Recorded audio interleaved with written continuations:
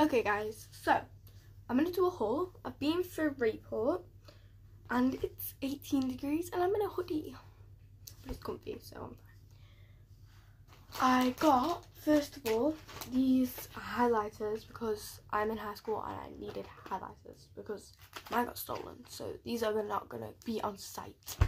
Then I got these 12-pack of pencils because I don't have any pencils and I end up just asking the teachers and then they give me negative points, which I don't really want.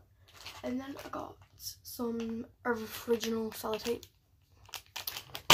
And then I got these Scribblicious 24 brush pack pens.